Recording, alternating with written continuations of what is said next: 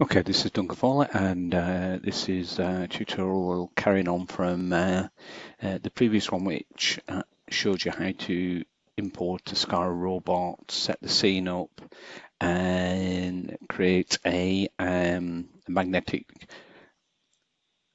gripper. What we're going to do today is we're going to set up the gripper so it actually works within the software.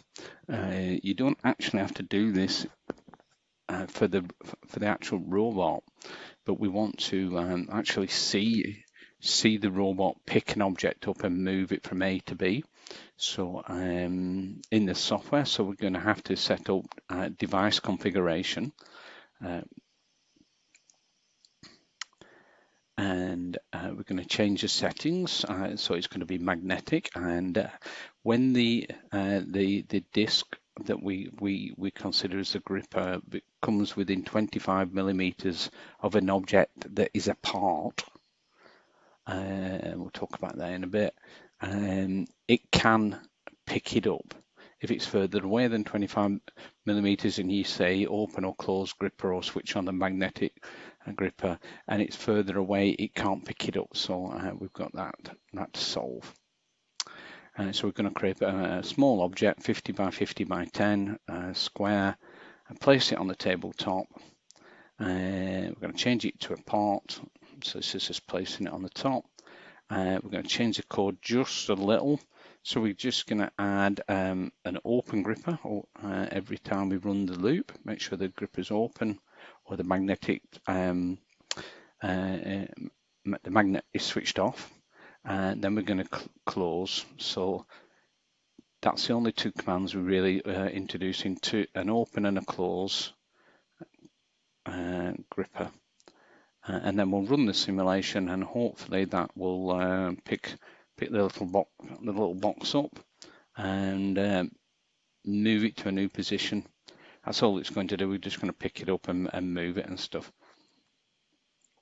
Okay, let's move over to the Stäubli software.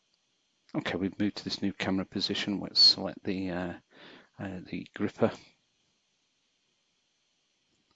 and right click, and we're going to device configuration. Click on the plus sign here.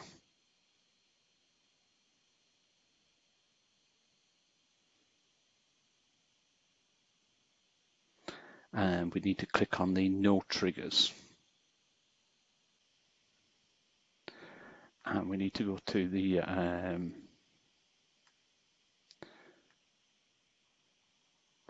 user input output digital outputs valve 1. So valve 1 with the Stäubli's always connected to the tool, and it's already picked up the tool name. So when that becomes true, it will switch on, and false, it will. And once you've done that, just close the window. Oh, it's not saved. Let's do that again.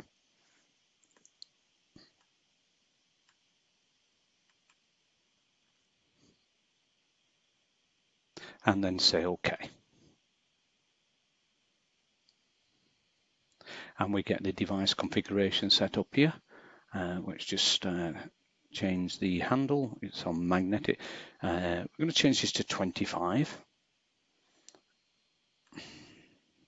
And the time, we need to just increase that. Actually, it's in milliseconds, so let's change it to 100 and 100.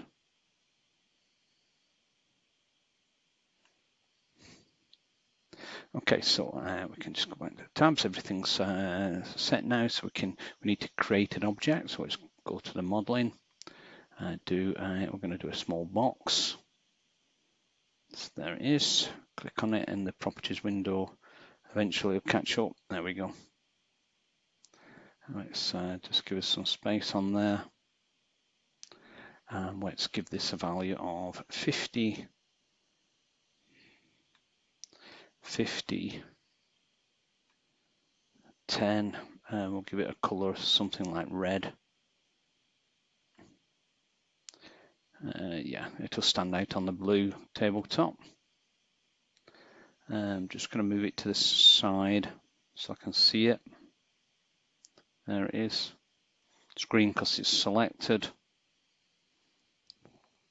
Let's right click on it. Actually, we just tell it it's a part at the moment. Yeah. And now so now it thinks it's a part. The robot can only pick parts up, and you can see. I'll just do edit position. You can actually see in the tree that we've now got geometry, robots, tools, and parts. And if we can expand this, you'll see that it's let's go to subset again. There we go. It's a part that's made up of a box. It's called box 2, and it's got a handle, and we need to make sure the handle will be at the top, so we should be okay with that. Let's move the absolute position to 237.7. Yet another pretty number one. 22.63.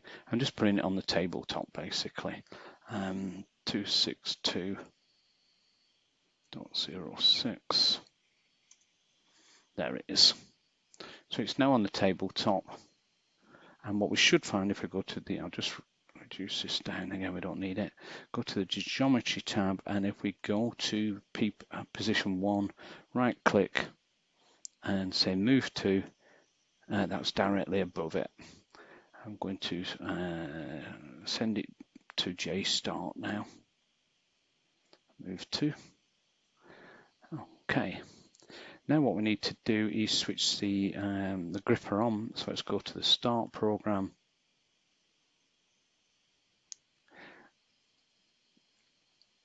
And we're just going to, you can leave it to 10 loops. It doesn't really matter.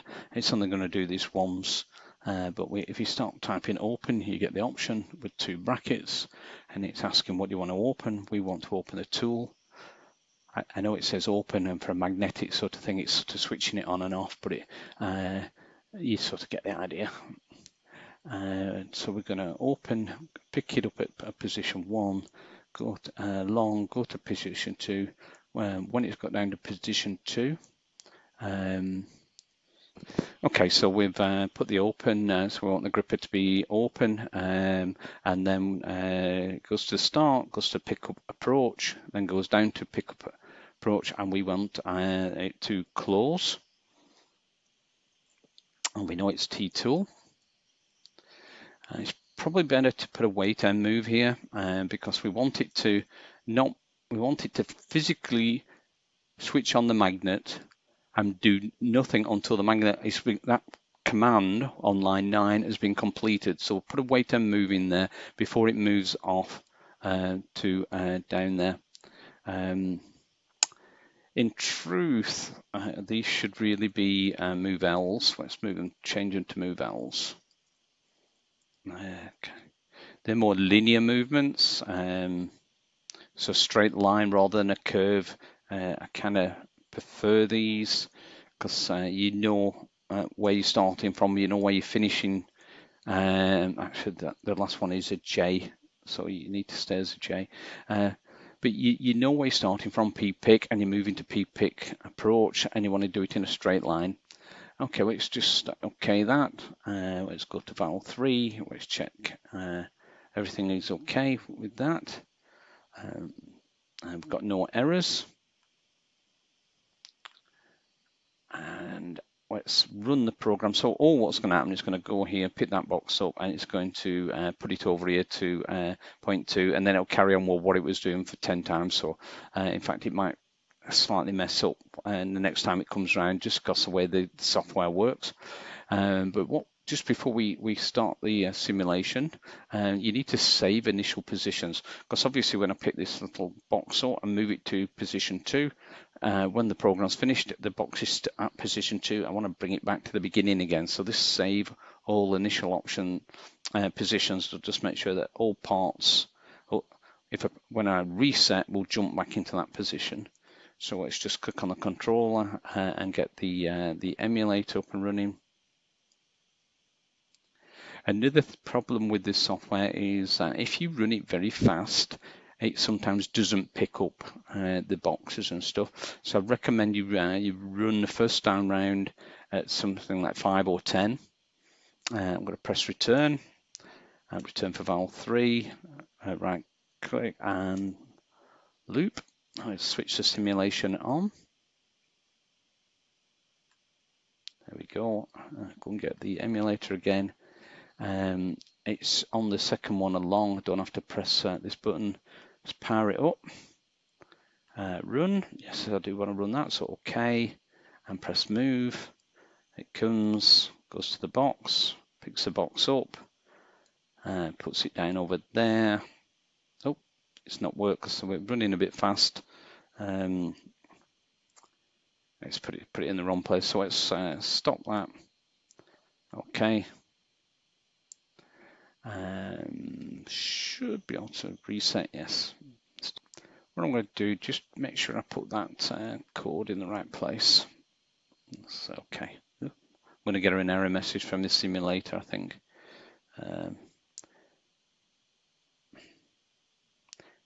Actually, open the gripper, close the gripper. And then I need to open the gripper again. Obviously, I've opened the gripper there. I've closed the gripper, so I've picked it up at point 1, and I've not dropped it off at point 2. So I need to open the gripper again. Obviously, open T tool, wait, and move, and then go back up. So let's try that again. Reset position. So stop it running. It's still running in the background. So OK. OK. I've changed the program, so it's best to completely switch off the emulator. Let's save everything. OK, so let's go back to the simulator. What's just happened is actually this software completely crashed on me. That's why it's a really good practice to keep saving your work and stuff. Right, let's switch simulation on. Go back to the emulator. Switch power on. I want the application to run, valve 3 to run. Go and find my application. There it is. Run, yes, and then press move. And the rotor valve moves over, hopefully to pick it up this time, which it did before, but now I've put asked it to let go as well.